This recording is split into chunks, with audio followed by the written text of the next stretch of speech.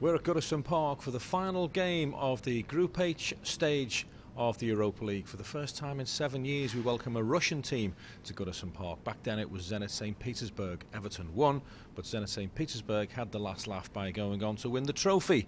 That cannot happen tonight because FC Krasnodar are already out, and Graeme Sharp, as we're already through, this is the perfect dead rubber, if you like.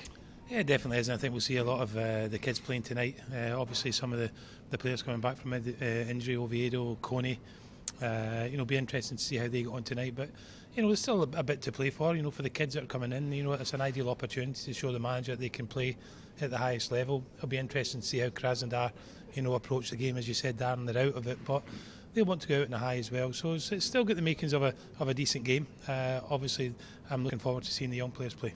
You're looking forward to see Aruna Kone as well? Yeah, it's been a really tough time for him. He came in from Wigan, a lot expected of him, got a really bad injury. He's had to be very, very patient, worked extremely hard to get back to this stage. Obviously, I still think he's still a wee while to go. Played the other week there in under-21, scored a really good goal, so he'll be looking forward to it. So it's important for him that the team put in a performance and help him along his way, as is Brian Oviedo. So Aruna Kone deserves this opportunity tonight, and hopefully he can take it. It's not just a case of the gaffer giving the kids a game because the group is over. He's probably saying, look, go and prove a point to me. Let's see what you can do. Well, definitely. Everybody knows that the form of recent hasn't been great.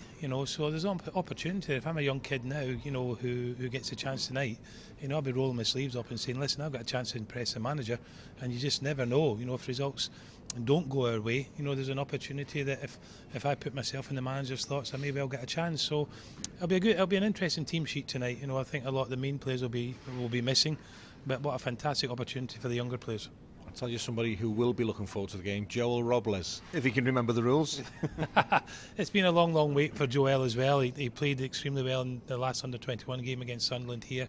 Had a really great evening on the night, saved some numerous chances. So it's a big opportunity for him as well. He'll be disappointed that he hasn't probably put more pressure on Tim Howard, but this is an opportunity for him, not just to show the manager but to show the supporters as well, that he's got a future at the football club, and he's more than capable of coming in and doing the job. Well, the Evertonians have certainly embraced this Europa League campaign thus far. We're not expecting quite a full house tonight here at Goodison Park, but we're in for a very, very interesting and hopefully entertaining evening. It's Everton versus FC Krasnodar in the final game of Group H.